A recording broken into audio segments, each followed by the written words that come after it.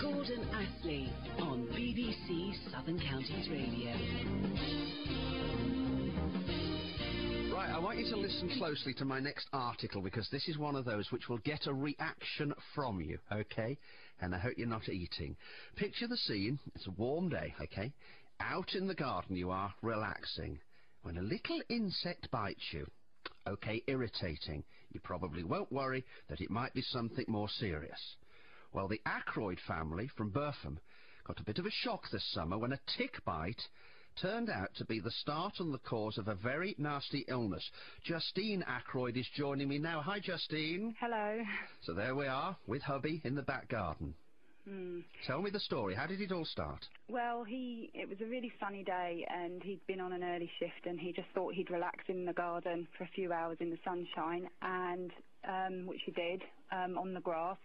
And then that evening he was having a shower, and he discovered there was a tick attached to his upper thigh.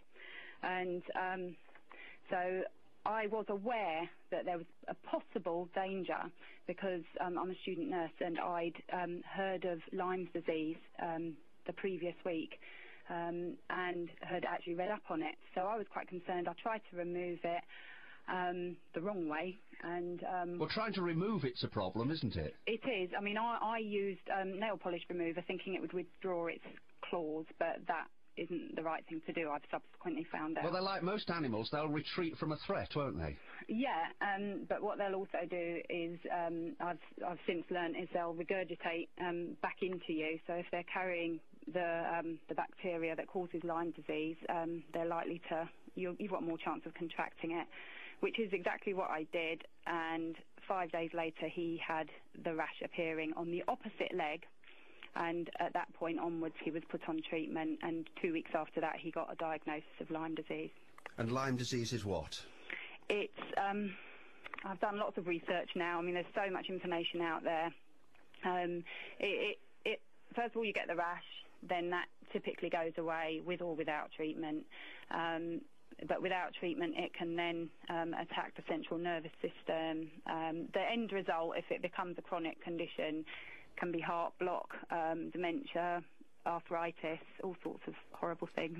And the strange thing is, because they're so small, and because the word itself, tick, is small, you think nothing of it, really, do you? No, you know, they're just something you get on your dog and your cat, and until this summer, I never saw them as anything sinister.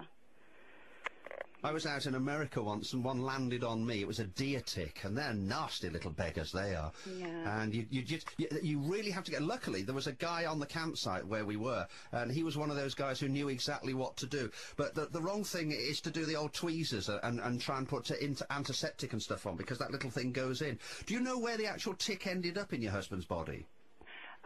Well, it was on his upper thigh, and we, you know, I don't know where it started, but that's where we found it attached, and I removed it and threw it away. It ended up in the bin. So he ended up on antibiotics. Yeah. How is he now? He's okay. I mean, I'm always watching him now. He was on quite a long course, but that was through me kind of plugging for him to be on it for longer than the GP originally wanted him to be.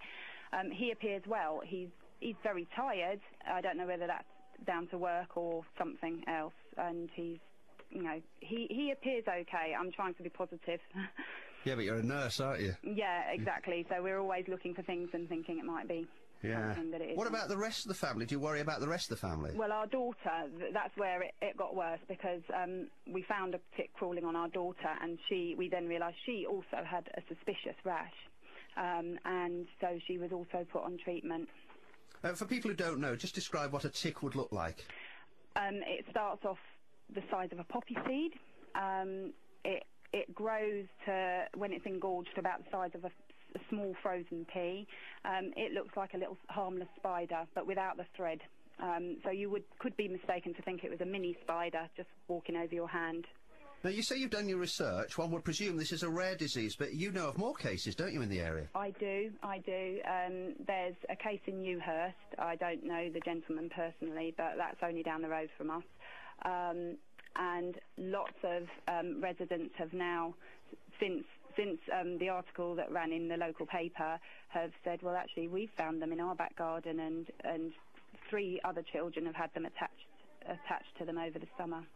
Do you know everybody listening to this show now is having a reaction, and most people will probably be scratching at the moment, won't they? Yeah, but actually ticks don't make you scratch. You know, that's the other thing. They inject an anaesthetic into you, so you don't actually feel it.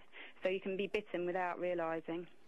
Has it affected you? Are you a bit worried about going out in the garden now or into the woods or such like? Absolutely. I mean, I'm trying not to panic or panic anyone else, but we're now taking precautions such as wearing long trousers, welly boots in our garden, which seems ridiculous in the summer, but at the moment I'm still quite sort of affected by it. The children don't go out in the garden, actually, and insect repellent. And checking them, of course, when they've been out, checking them thoroughly, which my children find very tedious, but they've got to learn to live with it now.